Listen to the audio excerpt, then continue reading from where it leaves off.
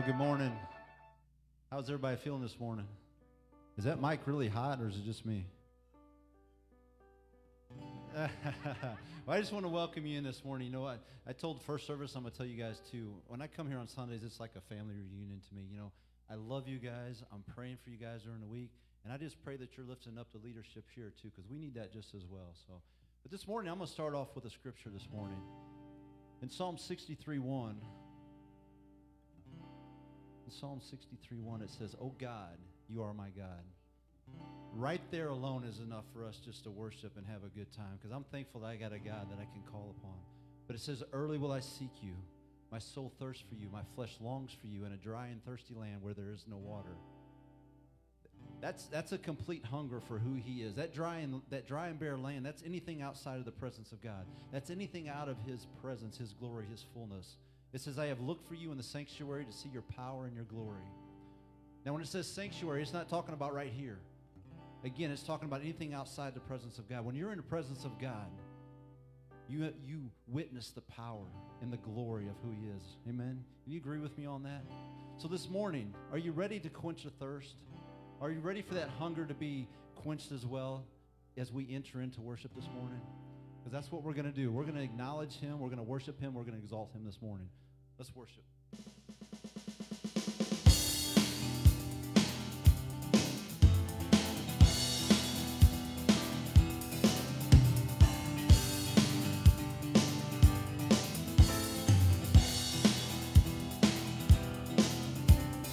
Come, let us worship our King. Come, let us bow at His feet. He has done great things. See what our Savior has done. See how His love overcomes. He has done great things. He has done great things. Oh, hero of heaven, you conquered the grave. You free every captive, break every chain, oh God. You have done great things. We dance in your freedom, awake and alive. Oh Jesus, our Savior, name lifted high, oh God. You have done great things. Yeah.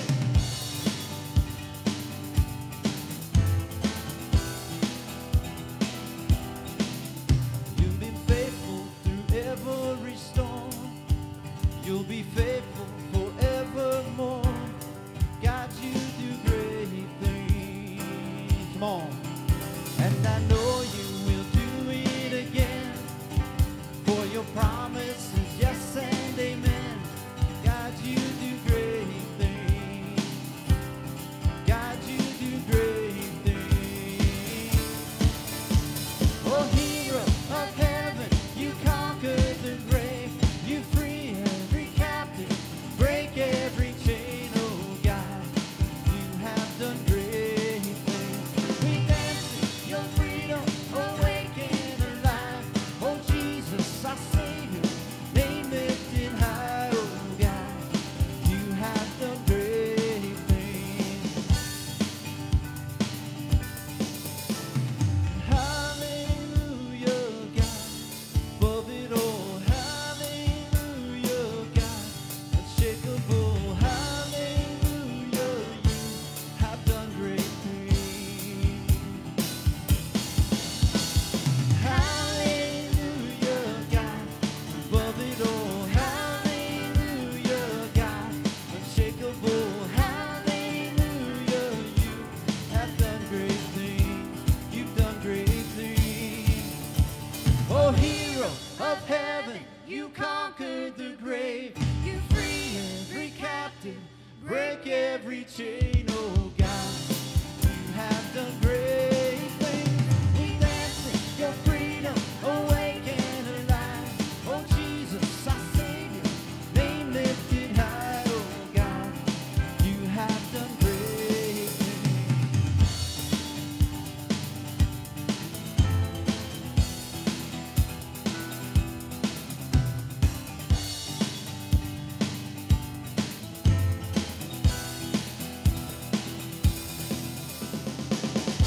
Amen, amen. Are you glad he's doing great things in your life this morning. Mike, I need a little more guitar, please. We're in the Father's house, right? What happens in the Father's house? Miracles happen in the Father's house.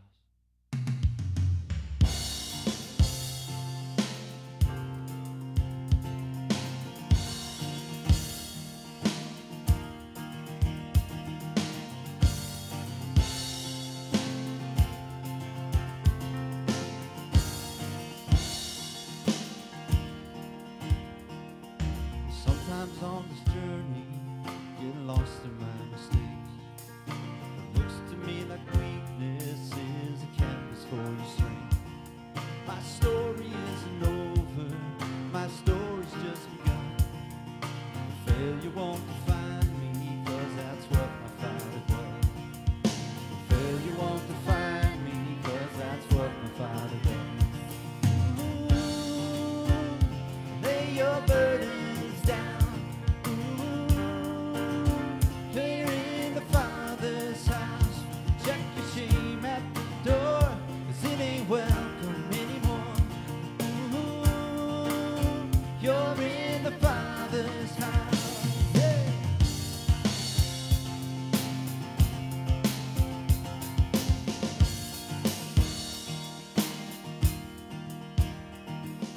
Arrival's not the end game, journey's where you are. You never wanted perfect, you just wanted my heart. The story isn't over if the story isn't good. The failure's never final when the Father's in the room. The failure's never final when the Father's in the room. Ooh, lay your burden down. Ooh, here in the Father's house, check your shame at the door, 'cause it ain't welcome anymore. Ooh, you're in the Father's house.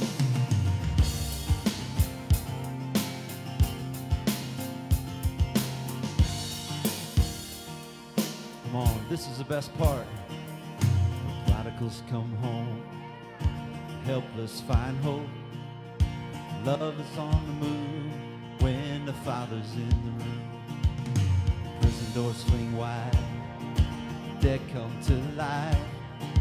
Love is on the move when the Father's in the room.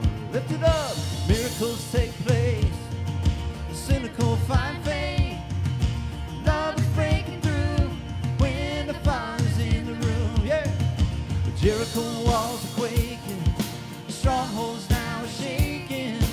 Love is breaking through when the Father's in the room.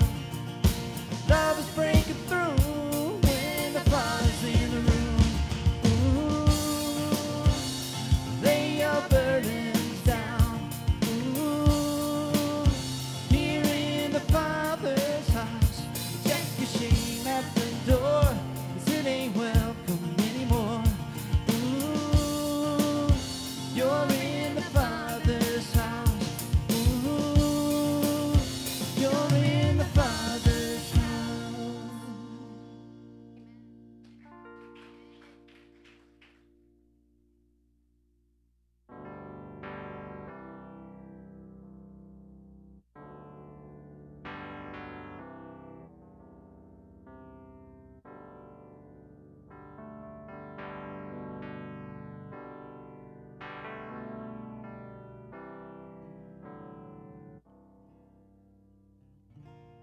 I've carried a burden too long on my own. I wasn't created to bear it alone. I hear your invitation to let it all go. I see it now, laying it down. I know that I need you. Run to the Father, fall in the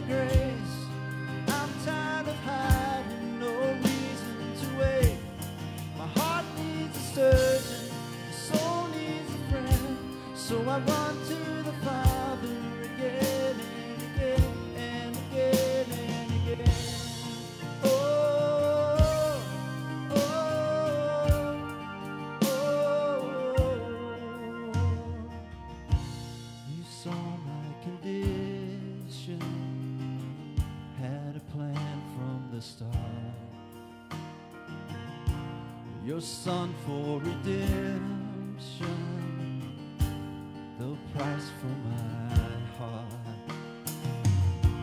I don't have a context for that kind of love. I don't understand, I can't comprehend. All I know is that I need you.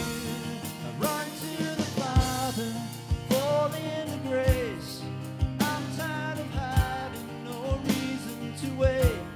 My heart needs a surgeon, my soul needs a friend. So I run to the Father again and again and again and again. Oh, oh, again and again and again and again. Oh, oh, oh. My heart has been in your sight long before my first breath. Running into your arms is running to life from death. I feel this rush deep in my chest. Your mercy is calling now. Just as I am, you pull me in. I know that I need you now. My heart has been in your sight long before my first breath. Running into your arms is running to life from death. I feel this rush deep in my chest. Your mercy is calling out. Just as I am, you pull me in. Know that I need you now. I run to the Father, fall into grace. I'm tired of hiding, no reason to wait. My heart needs a surgeon, soul needs a friend. So I run to the Father again and again and again and again. Oh, oh, again and again and again and again. Oh, oh, oh.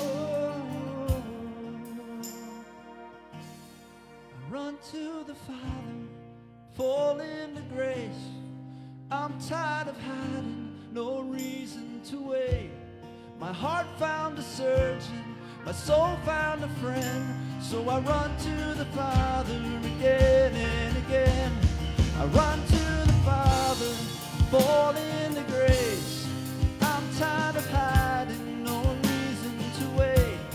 My heart found a surgeon, soul found a friend. So I run to the Father again and again and again and again.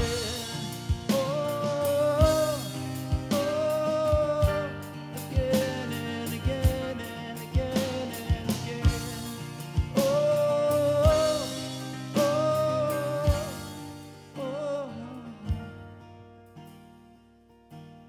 I run to the Father, I fall into grace. I'm tired of running, no reason to wait. My heart found a surgeon, soul found a friend. So I run to the Father again and again and again and again. Oh, oh, again and again and again and again.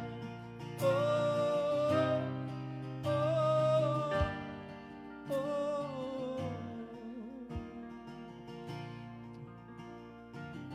Aren't you glad this morning that we have a Father we can run to? I think back, to my natural physical father, and anytime I ever ran to him, his arms were open wide, and he accepted me just how I was, right or wrong, because he was my father, he was my dad. And to think how much more our Heavenly Father loves us. Can't comprehend, can't understand that kind of love. But I can tell you this morning, it's real. You see, He never left us. He never left us. We walked away. And the great thing is, just like the prodigal son when he came home, He's there waiting, ready to receive us. And all He wants us to do is just to run to Him. He just wants us to run as hard as we can into His arms and fall into His grace and His love.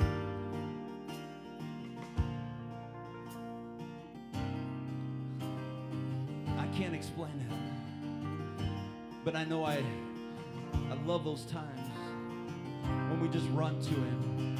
We just run to Him.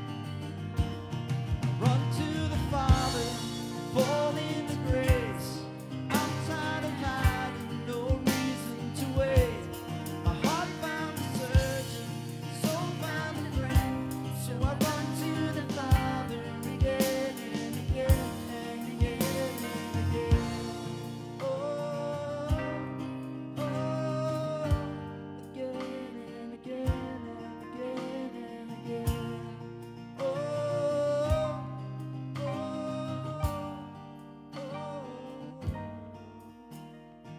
Father, I thank you. I thank you that you're a good Father. I thank you that you're there, God, in my time of need. But God, I ask today that you would help us to recognize that you're always there. Not just in our time of need, God, but in our time of joy, in our time of experiencing great things, Father. You're the same God yesterday, today, and forever. You're never changing. But help us to focus on you, God. Help us to understand what you have in mind for us, not what we have. As I said, outside these doors, there's chaos, there's confusion, there's issues. But in the arms of the Father, it's running to life from death. And I thank you, God, for who you are. Thank you for that, Father. Amen. Tell you what, God is here today. Just soak in His presence. Just because we're transitioning to another part of the service doesn't mean you have to lose what you've already gained. Don't go backwards. Keep pushing forward. Keep pushing through the situation. Keep pushing through everything that's going on, all those obstacles, and run to Him, all right? We're going to be back in just a few minutes with a good word from Pastor Mike.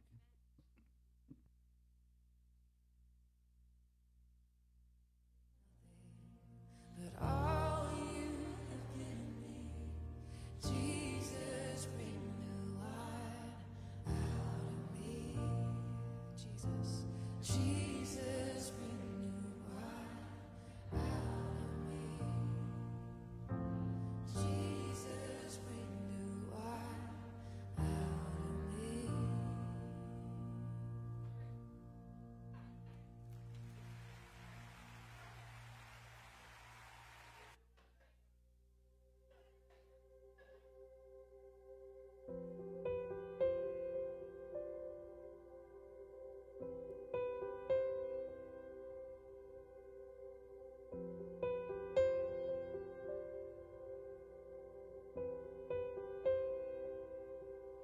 We bow low, we bow low, faces down to the ground in your presence, Lord. With our tears, we wash your feet. We bow low, falling on our knees. We bow low to the King of Kings.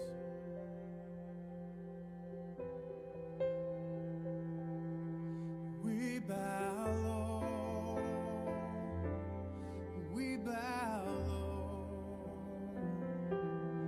faces down to the ground in your presence, Lord.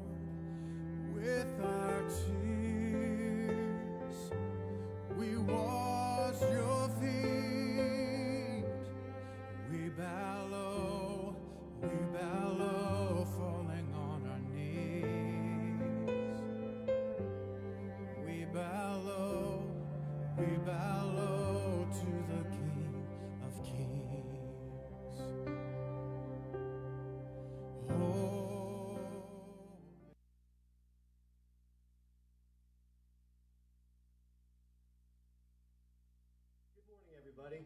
We're so glad you're here with us. Wasn't worship awesome? If you're new here to LifechurchX, we would love to get to know you. One way to get to know us is to fill out one of our red cards. If you're in our sanctuary today, you can get it in the chair back in front of you. If you're watching online, if you just give us a hand wave emoji, one of our leaders will contact you. If LifechurchX is your church home, now is your opportunity to give. You can give in one of four ways. You can give online at our website at www.lifechurchx.com. You can download our mobile app.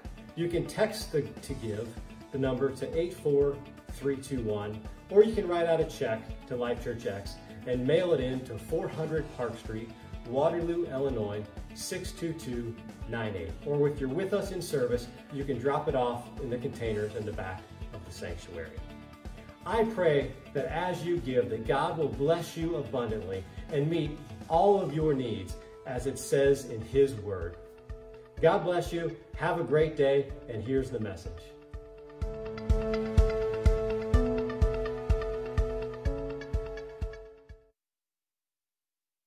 Good morning, everybody. How's everybody doing today? Everybody looks lovely.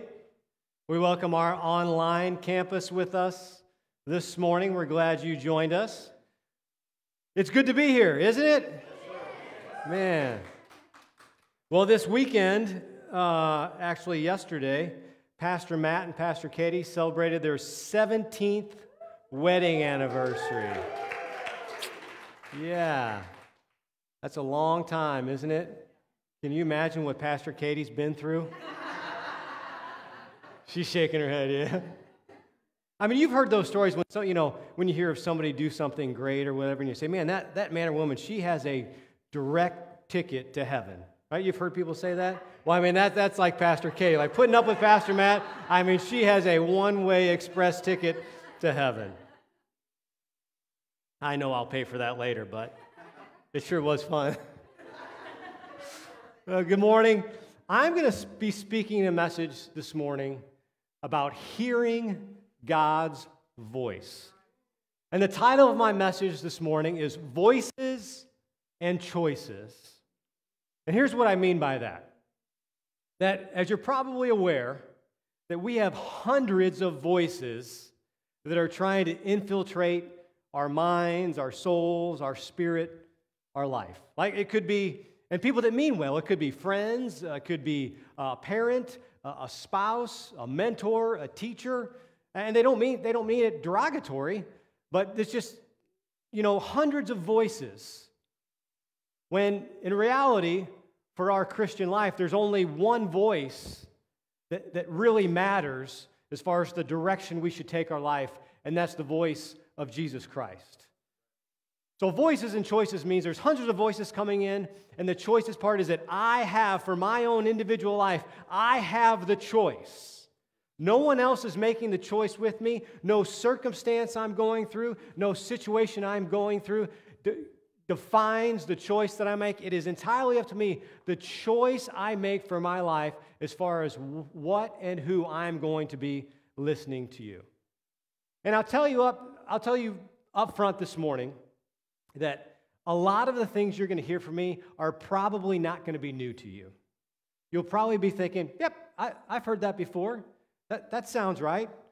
I agree with Pastor Mike. But my goal today is to convince you beyond the shadow of a doubt that God speaks to you individually all the time. That's my goal for today. And I'm going to make a couple assumptions on why you're here today, because I think it kind of sets the ground rule, a level playing field of why we're all here. A couple assumptions of why we're here. Number one is you're here because you thought Pastor Matt was going to be here.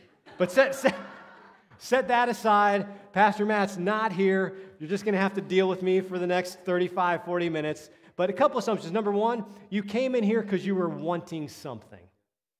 There's something in your life that you're missing. There's questions in your life that you're trying to answer. What is my calling? Why am I here? What's my purpose? You might just be thinking to yourself, there has got to be something more to this life. Or you're in a second category where you kind of know some of those things. You know what God's called you to do. You know what your purpose is. But you're just trying to maximize everything that God is speaking to you. And I'd also ask you to think about these questions in your own life as we're moving forward today. Are you flourishing in your life? Are you thriving? Are you happy? Are you fulfilled? Do you have a sense of peace in your life? Do you have a sense of joy in your life? And if you're sitting there thinking, well, I'm not real sure how to answer those questions, or it's yes to some, no to others, part of my message today is to convince you that all those things can be fulfilled in your life by listening to the voice of God and following the voice of God and what He's telling you to do. Let us pray. Father, we thank you so much for the opportunity to come together as fellow Christians and sons and daughters of you, to come together and celebrate what you're doing in this church, to celebrate what you're doing in our individual lives, and have the opportunity to read your word and meditate on these scriptures and hear directly from you.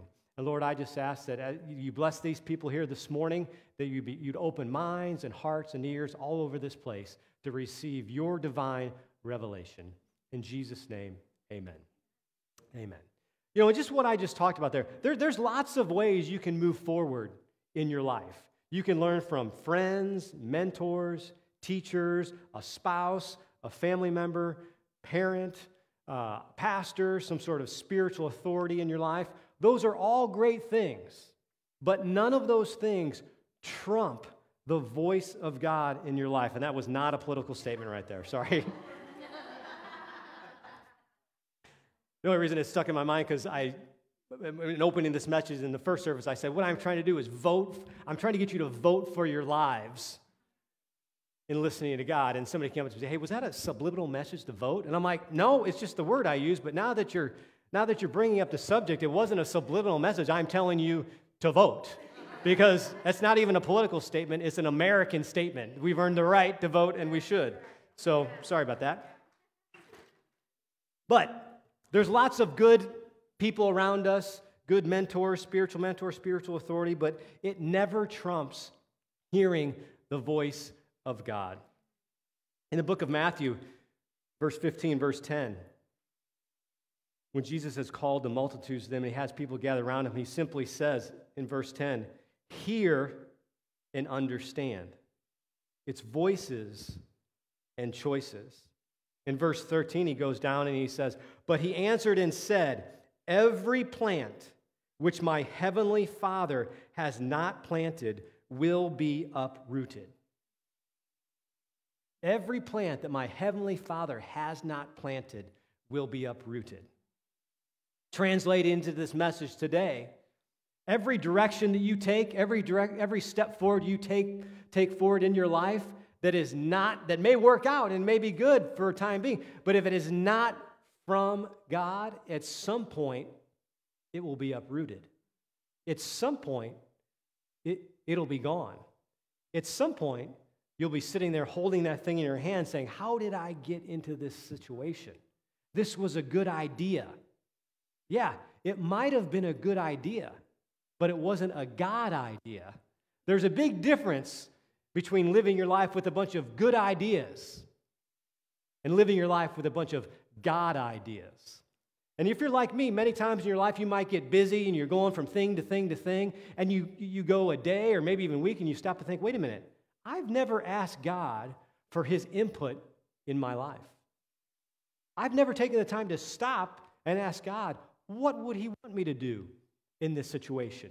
You know, years ago, there was those bracelets that said WWJD, what would Jesus do? Those are great. It's an awesome reminder. Look down on your wrist and say, what would Jesus do? But I think of another one that it should say WIGS, what is God saying? Because wouldn't that be a powerful, powerful statement of your life if every time you had a question, or every time you ran into trouble, or any time you needed some direction, you'd look down at your wrist and you'd be reminded, what is God saying? What is God telling me to do? Not that there's obviously anything wrong with what would Jesus do, but when you're in a moment of, say, crisis, or in a moment of decision, you don't really have time to maybe reflect back on Scripture, or think about a Bible story, or think about what Jesus would do in that situation. Because in some sense, and please take this in context, in some sense, it doesn't matter what Jesus would do. It matters what you're going to do. And the best way to figure out what that is if I know what God is telling me to do, all I need to do is take a step. Think of it this way. Do you really think Jesus Christ, the King of Kings, Lord of Lords, would really steer you in a wrong direction? Do you really think he would give you a piece of bad advice, so to speak? We have to be in a constant pursuit, in a constant, almost like learning environment of God speaking to us. And in learning and education, in life, there's two primary ways to learn. There's visual learning and there's audible learning. Some people learn better visually. Some people learn better audibly. But one of the things I'm going to talk about today is I believe that when it comes to Christ and following his direction, it's the audible learning that has to kick in. But we are visual learners. When we become Christians, we get a Bible, we download a Bible app, so we have our physical Bible, we read the Scripture, we read about the stories, we memorize the Scriptures, we meditate on them, we pray on them, we take notes, and we apply it to our life. That's being a visual learner. But I want to just submit this idea to you, and please keep these comments in context of what I'm talking about today, is that the Bible is not really set up in your life for you to be a visual learner. It's training you to be an auditory learner. Because when you get into that point in your life or that your day that you have to make a decision in a moment, you don't have time, lots of times, you don't have time to go grab your Bible and get into some scriptures. I don't have time to call Pastor Guy and see what he thinks I should do. I don't have time to go to a prayer group and get some direction. I need to be in a situation, I need to have a lifelong communication and intimate relationship with God. When I come to that moment, God is speaking to me. Another way I would refer to it as being prayed up. Like one of the ways I try to live my life is always being prayed up. So I've prepared myself, I've read my Bible, I've communicated with God, I've been in fellowship with Him, I've been in relationship with Him. So when I come to that deciding moment of something going on in my life, I've prepared myself and I'm prayed up and I have the ability and the wherewithal and the opportunity for God to speak to me and to me to take action. Because when you think about it, we have to live that way, because the Bible, being a visual learner, is not really going to help me navigate my life in those very specific situations. But the Bible helps us learn to hear God's voice, to recognize God's voice in our life, to be able to identify and understand what He's telling us to do. I think we would all agree in one thing this morning, that we would all agree that God's voice is important. Would we not? But here I think sometimes in our own individual lives, here's let's say, the trap that we fall into. We believe that God's voice is important, and we would second that. We would say we would believe God is always speaking to the world at large, to the church at large. He's speaking to the spiritual authority in various churches, and He's speaking to and through our senior pastors, Pastor Matt and Katie. And it stops there. Sometimes, even though we believe all that, we fail to realize that God is speaking to us individually all the time. All the time. So as we unpack this morning, I'd ask you to listen to it in this context. The rest of this morning when we talk about it, what I'm talking about is specifically God speaking to you, to each one of us. So don't hear something I'm saying, boy, that's great, that's awesome, that's encouraging. God is really speaking in the church. That's not what I'm talking about. Don't be thinking, boy, that is awesome. I am so excited. God's voice is speaking to the world and spiritual authority leaders. That's not what I'm talking about. I'm talking about God is speaking to each and every one of us individually in just the correct and the right way so that we, as our individual people, have the ability to understand and to hear and to take in His Word. And if we would believe that the gospel has changed everything, right? We as Christians, I think we would agree on that as well, that the gospel has changed everything. And if we believe the gospel has changed everything, we and our own personal lives have to be included in that statement, right? If the gospel, if the power of Jesus Christ has changed everything, that means He's changed you and I as well.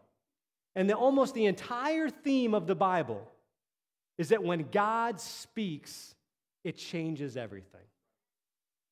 Because when God speaks, things happen. And when God speaks, things are created. And when God speaks and God creates things, He gives and brings life. And again, what I'm talking about, He speaks, makes things happen in your life, He creates things in your life, and He gives your life a living, breathing, thriving life. That's what God is. That's who He is. It's the entire story of the Bible. It's the entire theme of the Bible. John 1 through 5. And I'm going to give you some scriptures here pretty quickly that kind of proves my point. Because what I'm talking about, this whole theme of God speaking to you, it's not just what's being talked about now in religious spiritual circles. It's not just a theory that I have. It's talked about in Scripture after Scripture after Scripture. John 1 through 5. In the beginning was the Word, and the Word was with God, and the Word was God. He was in the beginning with God. All things were made through Him, and without Him nothing made that was made. In Him was life, and the life was the light of men. And the light shines in the darkness, and the darkness did not comprehend it. Proverbs 6, verse 9. A man's heart plans his way, but the Lord directs his steps. See, we have skin in the game. We don't just wait around, sitting around aimlessly waiting for God to speak. When we start to move, when we start to move forward, that's when God speaks. When we start to plan our way, God directs our steps. Genesis 1, verse 3. Then God said, "Let there be light," and there was light. When God speaks, things are created. Verse 9. Then God said, "Let the waters under the heavens be gathered together into one place, and let the dry land appear." And it was so. Verse 11, then God said, "Let the earth bring forth grass, the herb that yields seed, and the fruit tree that yields fruit according to its kind, whose seed is in itself on the earth." And it was so. I hope to get to the point of my life that whenever God calls me home, and on my tombstone, maybe right underneath my name, it just says, "God spoke to Mike Lemp, XXX, and it was so." Can you imagine if we lived our lives like that? Can you imagine at the end of a lifetime or a month or a week or even a day, if you could go home and say, "When God told me this, ... it was so." Ezekiel 12:25. For I am the Lord, I speak, and the word which I speak will come to pass. It will no more be postponed for you in your days, O rebellious house. I will say the word and perform it. Amos 1:2. The Lord roars from Zion and utters his voice from Jerusalem. Amos 3, verse 7. Surely the Lord does nothing unless he reveals his secret to his servants, the prophets. John 10, 27, 28. This will be the last one, and I could stand up here all day long and convince you of the fact that God speaks. John 10, 27 through 28. My sheep hear my voice, and I know them, and they follow me. And I give them eternal life, and they shall never perish, neither shall anyone snatch them out of my hands. And if these verses, if God's speaking, God creating, God making things happen, God giving life, if that's the theme of the entire Bible, that God speaks and creates, that has to be the theme of your individual life as well. Hearing his voice, following his commands. If you just, I'll throw this out there today, and you may agree, disagree. Not even sure I should say this, but if you look at the 10 Commandments, the 10 Commandments, as holy as those things are, and we try to keep those, when you think about it, I'd encourage you to do this. Go home and read the 10 Commandments, and then ask yourself, are they really that hard to keep? Test yourself when you get home. Are they really that hard to keep? And I'll tell you how this works, because this works, in my opinion, much like the rest of your life works. The first commandment is I'll love my God with all my heart, all my soul, all my mind, right? Something like that, right?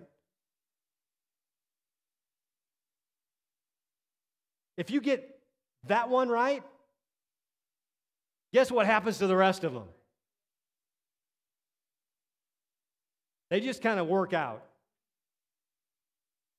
It's the same thing with our lives. If we can get a few things right, the important ones, like hearing God's voice and following his voice and direction, I'll just say it this way. Things just have a way of working themselves out. And you can say, that's God leading me. You can say it's a coincidence. You can say it's just luck. Hey, as Christians, we all know what it is.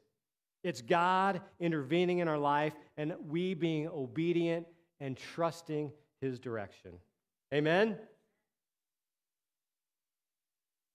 That was point number 1, the power of God's voice in your life. I think I forgot that. And I believe this is a pivotal moment in our world, in the life of any church, in pivotal moment in our lives, to where, as individuals, we need to figure out, am I going to respond to God's call for my life? Am I really all in on this? Or is this something that I just kind of show up to church or tune in online because it makes me feel better? Like I can check a box that I did church today. Hebrews 12, 25, verse 25. And Hebrews 12 is really you could call it like the race of faith, some discipline of God, spiritual vitality. But here's what verse 25 says. Verse 25 says, see that you do not refuse him who speaks. Let me say that again. See that you do not refuse him who speaks. This is almost, like a final warning, almost like a verse that you need to stand at attention. Because what it's saying is, no matter what you do, don't refuse God's voice. And what's interesting in this verse, it makes a couple assumptions. It makes the assumption, number 1, that God does in fact speak. And then assumption number 2, it also says that we have the ability and the choice not to listen.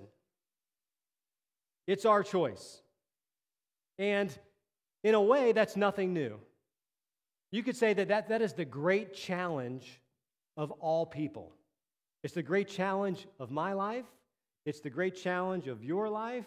It's the great challenge of the people in the Old Testament, that when God speaks, we don't listen. When God gives us direction, we don't act. And especially as new covenant believers, in the power of God's voice, and the power of God's direction for our life, it's crucial.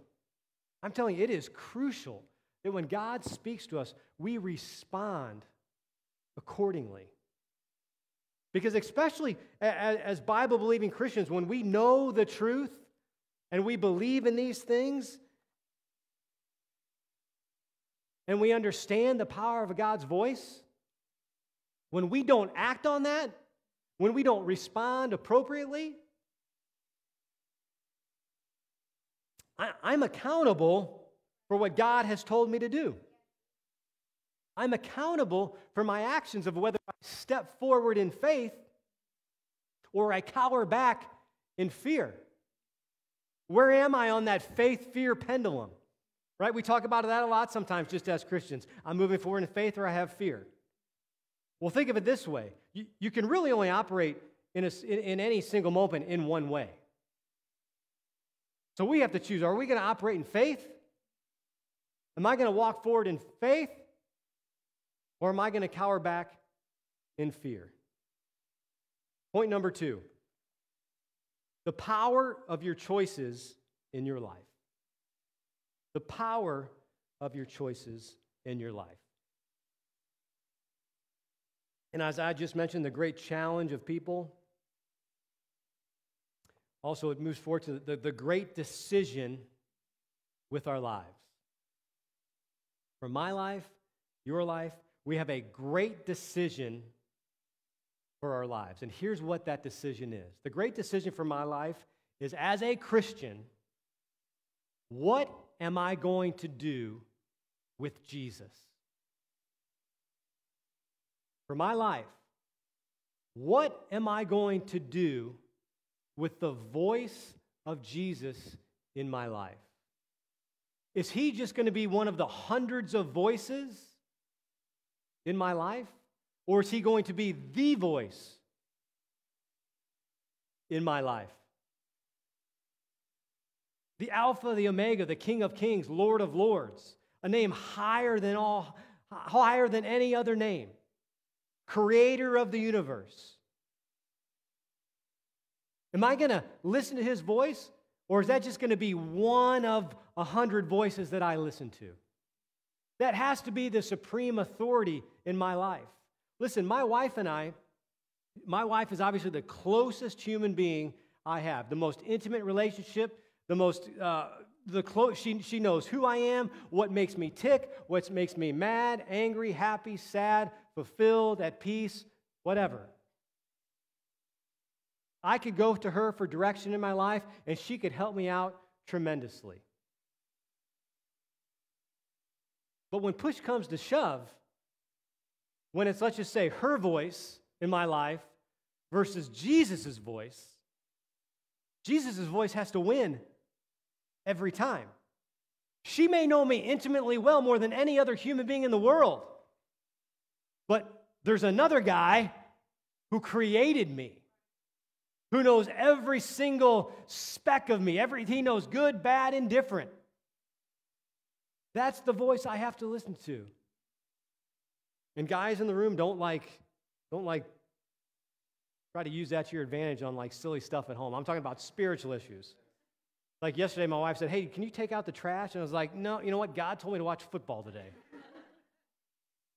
Doesn't work.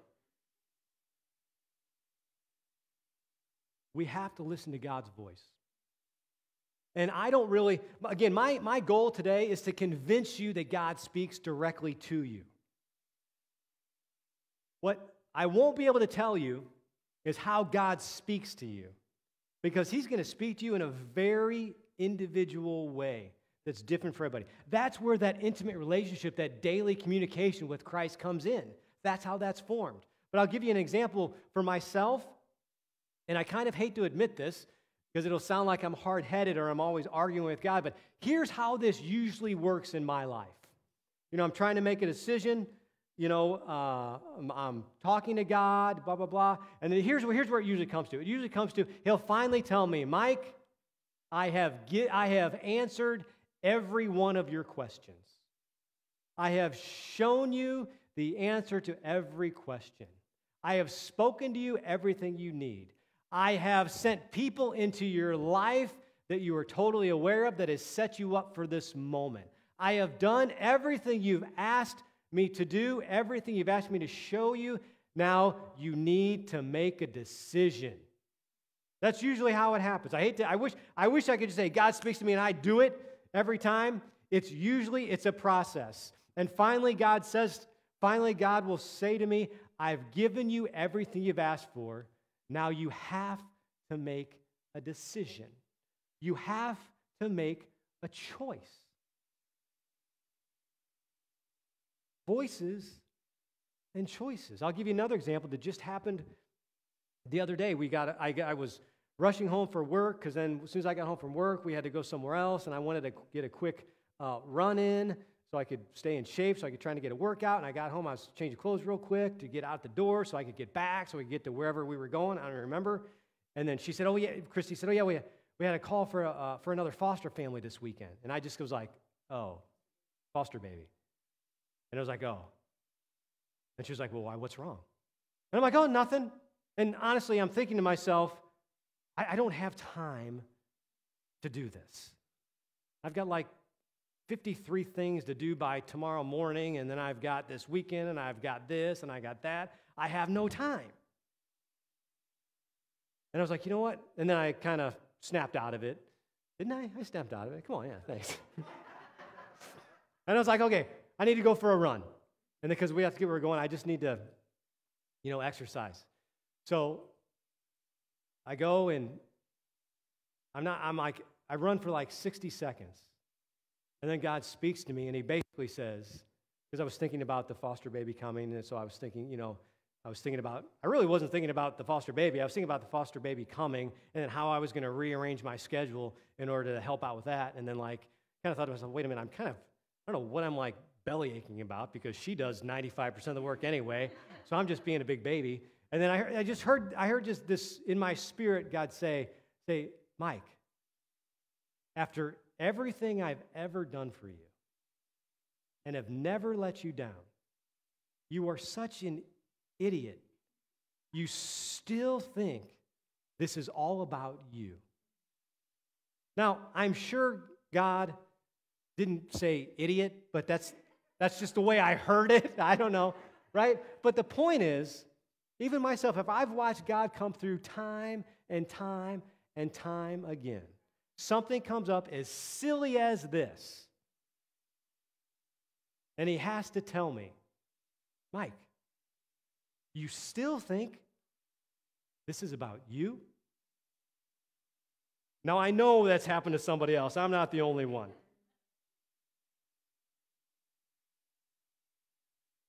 And many times we think, well, why is God silent in my life?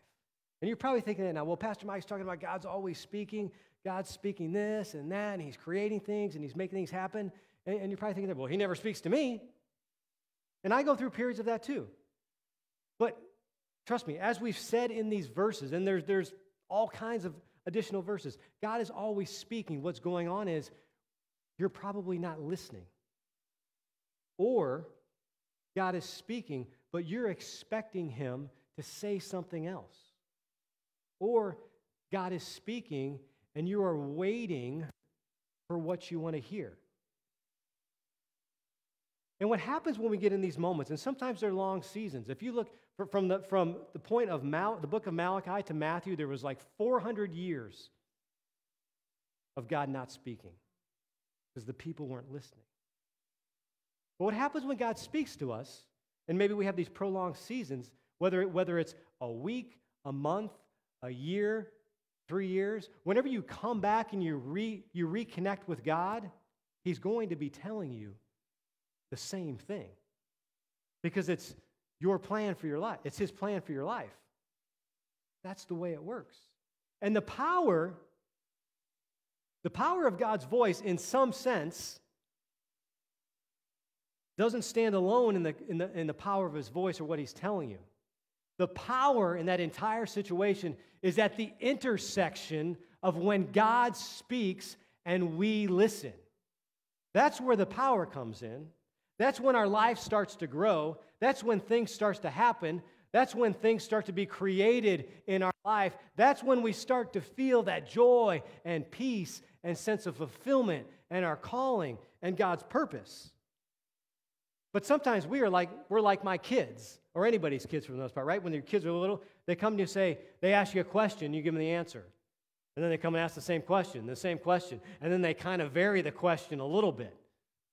It's like, guys, you can come and ask me the same question over and over and over again, but my answer is always going to be the same. See, sometimes with God, we think by running away or not answering or not listening, we think we're going to outlast God. You're not going to outlast God. It's not going to happen. We have to get to the point where, man, when God says something to us, we respond. We react.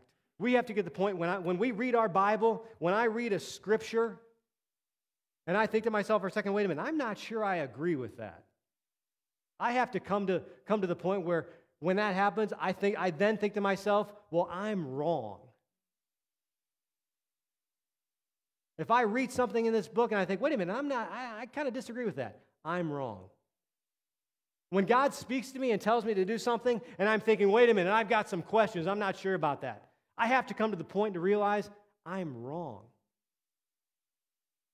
He is always going to know what's best for my life. He's never let me down, so I don't know why I have this almost debate with him, or actually like I'm a lawyer trying to plead my case of why I don't want to do things. He's never let me down. I have no reason to not believe him. I have no reason to believe that this isn't going to work out if I'm really in tune with his will. But sometimes we get screwed up and we take steps forward and we think, well, wait a minute, God told me to do this and it didn't work out. Well, most likely it's because we're mixed up in the fact that we think we're using God to fulfill the purpose for our life. It's not the way it works. God is using us to fulfill his purposes. God is using us to fulfill his will. In Hebrews 12, if I keep reading it, it would talk about the shaking. It would talk about when the Lord comes back and when we have the Lord's return, the things that we've amassed in this world that maybe are worldly or earthly, they're not going to be here. They're going to be taken away. What's going to stand are the things that are for eternity, the spiritual things that God has called us to do. And especially if you're a parent in here this morning or a grandparent, I mean, this has great spiritual significance. Not just for your life, but for literally generations of your family.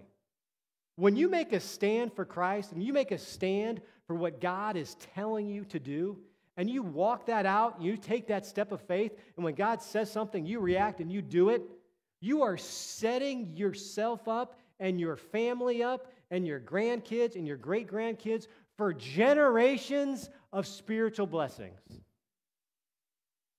One of the things that, it's like a pet peeve of mine, that when I hear somebody say, well, this or that happened in my family, there's just a generational curse on my family. And those things are true. I'm not saying they're not true.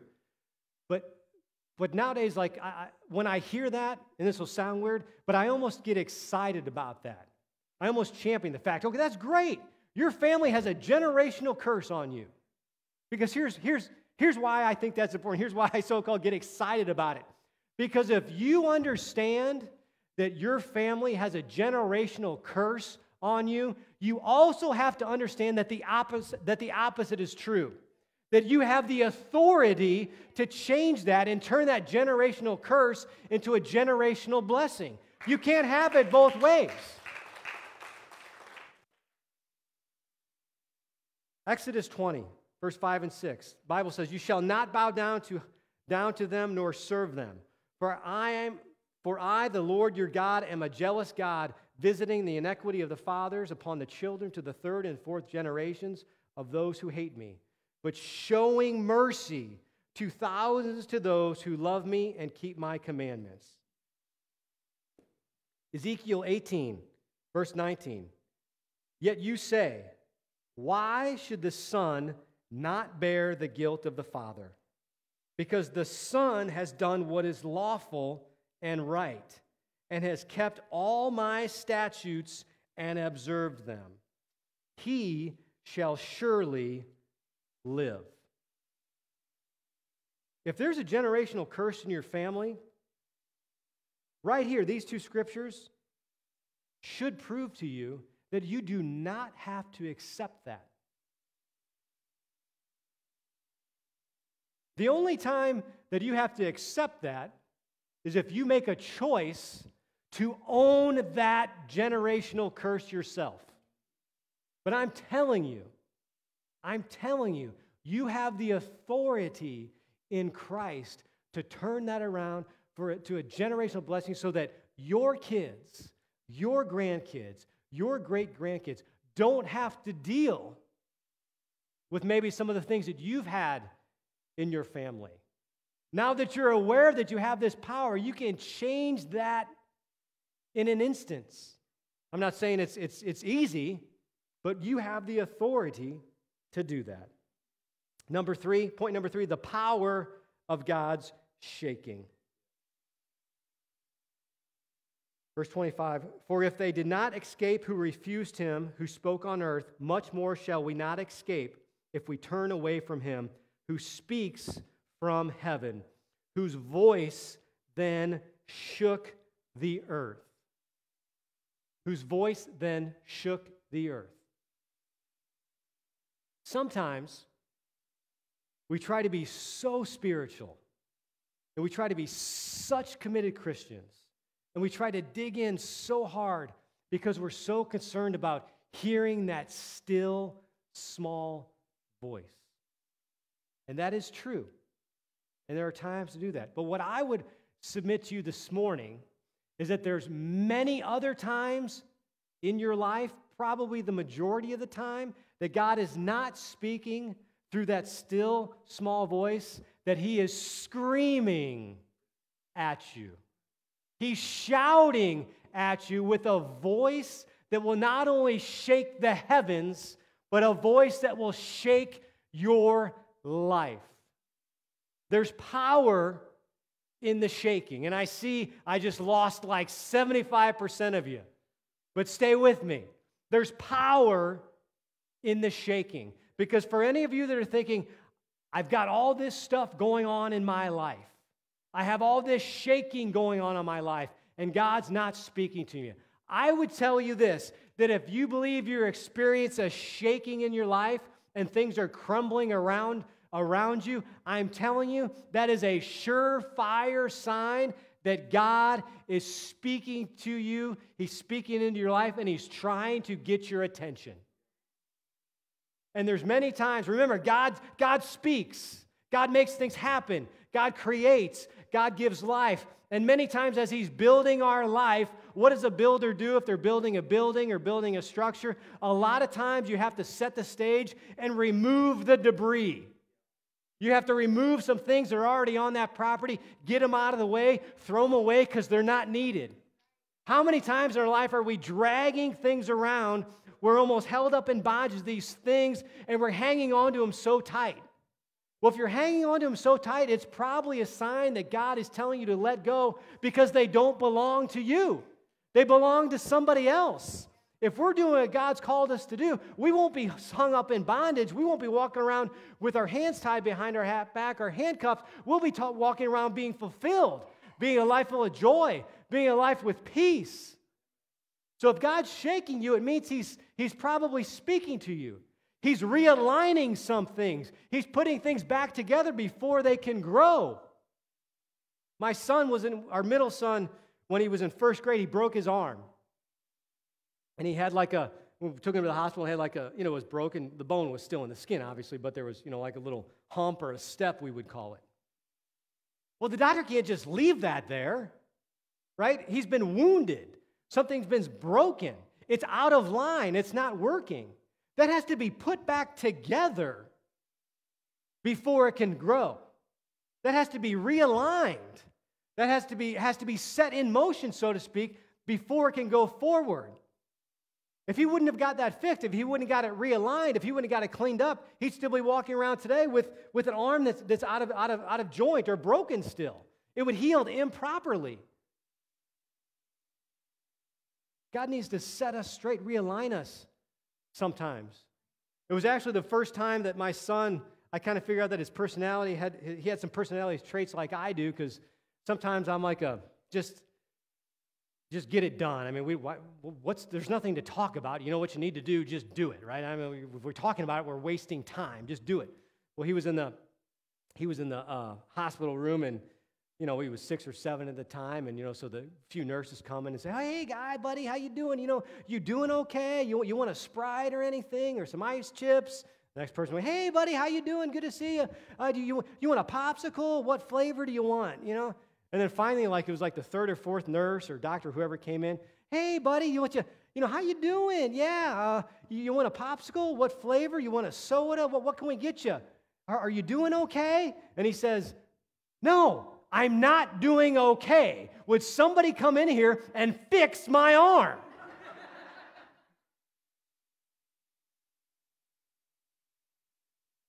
Sometimes we kind of need to be like that ourselves.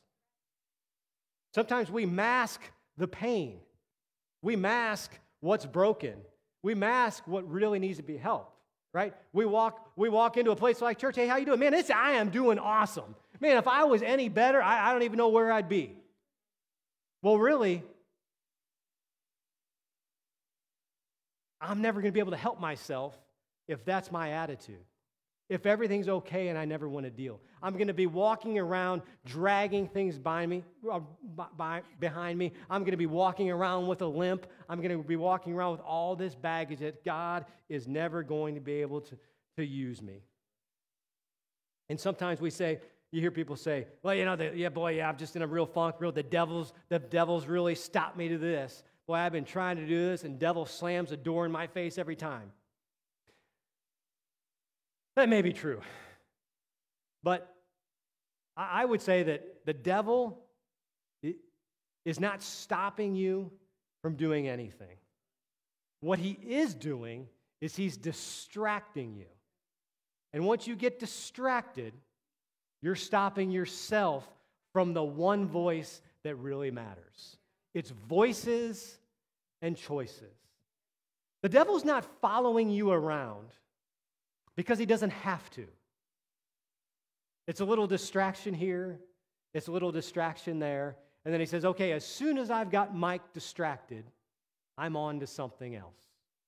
As soon as I've got Mike, his eyes are off Jesus." Like the old story, like Peter walking on water, right? Everybody gives Peter a hard time for drowning. Well, first of all, Peter was the only dude that got out of the boat, right? So right there, he should get some credit. He's the one guy that got out of the boat because he was focused on Jesus. And where was his downfall? His downfall was when he got distracted and he looked away from Jesus. So in Peter's moment, the voice of Jesus didn't let him down. In our lives, when something goes wrong, in my life, Jesus didn't let me down. I lost focus. I got distracted. I looked away. I made a choice in my life to not trust and obey. I made a choice in my life to listen to another voice. And again, how does God speak to you? I don't know. That's a relationship between you and Christ. And my goal today is to convince you with beyond a shadow of a doubt that God speaks in your life. When God speaks, things happen. When God speaks, things are created. When God speaks, it brings life to a situation. It does not bring death.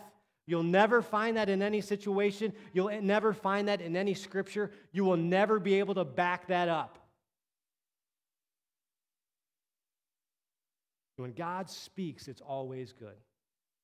I will give you one little hint to put yourself in a position for God to speak to you. And let me back up one second. If you believe me this morning, and again, don't believe me, just believe those scriptures we read, that God is speaking, we always have to put ourselves in a position to hear God. We always have to be in a position where we're preparing ourselves. We're not waiting around, waiting for God to speak. We're preparing ourselves. We're spending time with God. We're reading the Word. We're preparing ourselves to hear and identify God's voice. And I've come to the realization that that preparation stage in my own life never ends. That no matter what season I'm in, a peak, a valley, an up or down, everything may be going great. But I've come to learn that even in those seasons, I am still in a season where I am preparing myself to be used by God. But here's a tip. If you want to be a person that God is speaking, make sure you're surrounded by people, a group of friends, a group of people that influence you. Make sure you are surrounded by people that God speaks to them as well. This is one of sorry, I'm trying not to get into this because this is one of the keys of life, right?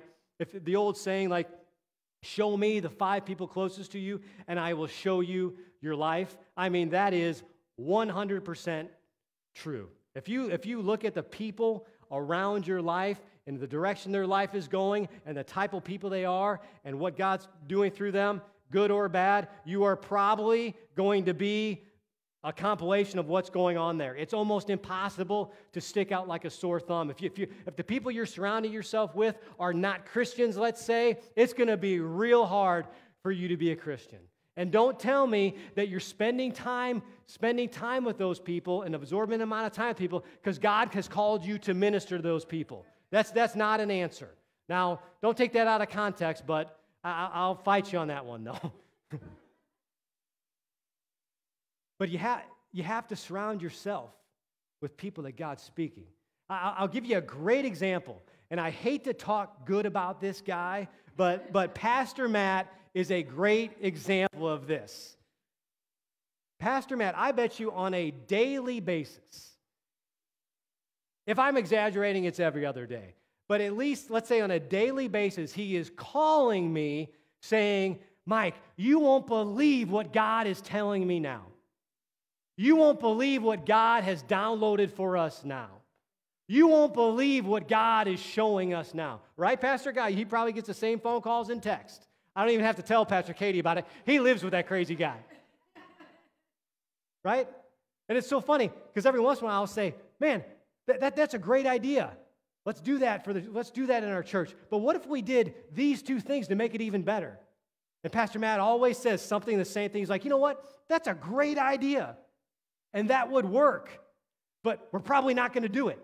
And I'm like, what do you mean we're not going to do it? You just said it was a great idea. He'll say, yeah, it is a great idea, but all I can tell you is that's not the way God told me to do it.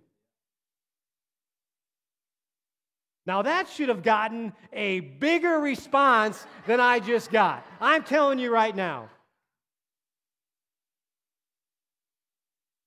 And sometimes Pastor Katie, don't tell him I said this. Sometimes when he calls me with these, I almost because I'm so motivated and inspired about what he tells me, I almost do it on purpose. I'm like, yeah, that sounds good, but what if we did this? And every time, he's always like, nope, that's not what God told me. I mean, that's a way to live, right? And then people from the outside they look and say, boy, that LifechurchX, it's really doing great. It's really growing. They got another campus in Jerseyville. They got this. Boy, how lucky are they? Well, I'm telling you, this has nothing to do with luck. This happens because we have pastors like Pastor Matt and Pastor Kay that when God speaks, it's not questioned. There's not a committee. There's not a bunch of arguments. It's just that's what God said and we're going to do it. Now, for my own life, I am in awe. And I'm going to make myself look bad after I just propped him up. But I am in awe of how many times God has worked in my life. Time after time after time. testimony after testimony after testimony. I am also, unfortunately, in awe at how many times God still speaks to me, and my first gut reaction is hesitation or a question, or I hate to say this, maybe even ignorance. And maybe I think I heard that, but if God really said that, I'm sure He'll tell me again. We all have these moments where we can look back and say, man, God came through every time. But we also all have these moments where we question. But we need to get to the point where we're convinced that when God tells us something, we do it. I end with this last Bible story. Pastor Guy, you can come up. This is one of my favorite Bible stories of all time, and it's really stupidly simple, but I like a lot of stupidly simple stuff. Right? Kind of like my example, if you get the first commandment right,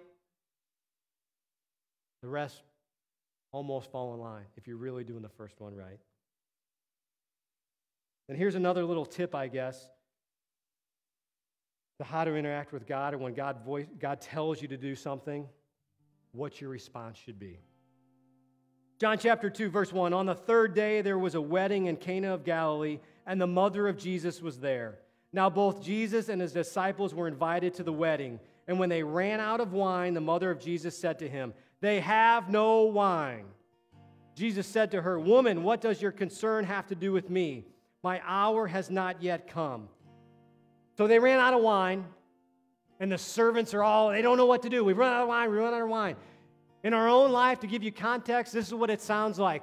I don't know what to do. I'm in trouble. I'm in this situation I don't have answers for. I'm starting to have some anxiety over it. Maybe I have a period of depression. I don't know what my calling is. I don't know what God's called me to do. I don't know what to do. I don't know where to go from here. Here's what Mary says to the servants, and here's what our answer is today. Verse 5, his mother said to the servants, "Whatever he says to you, do it." Whatever he says to you, do it. And in James 1:22, it says, be doers of the word, not hearers of the word. Be doers of the word, not just hearers of the word. But that verse doesn't end. Then there's a comma, and then it says, deceiving yourselves. What's the point? The point is, if I read this Bible, and again, this isn't my theory, it's a scripture I just read.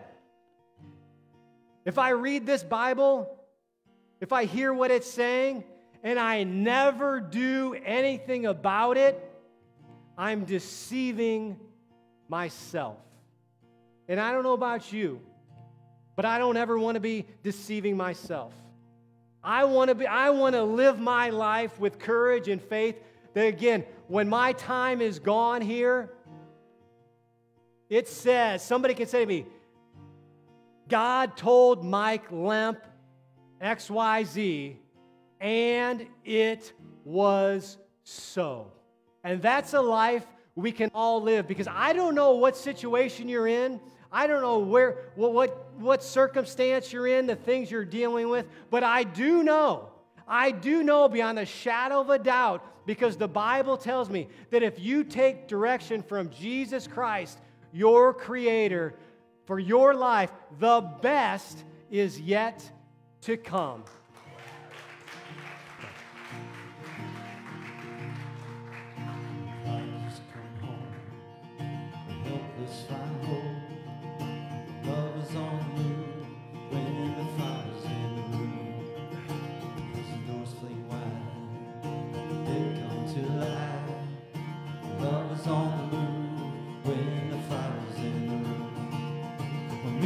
Take place, the cynical find faith.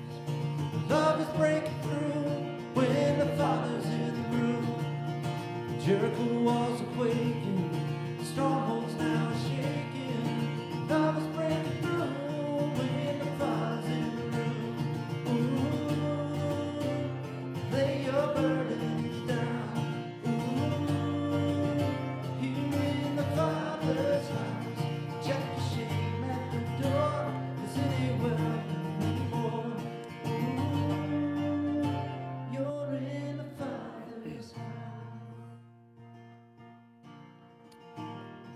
Well,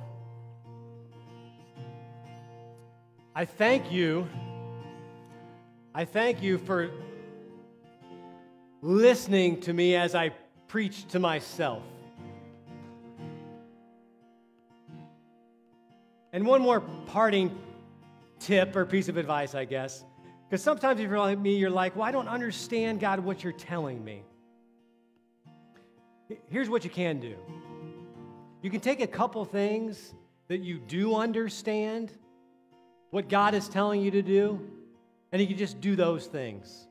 Because then what happens when you start to move forward and you start to listen and you start to take action on what you do understand, before you know it, you're going to start moving forward on things that you don't understand, but God told you to do it.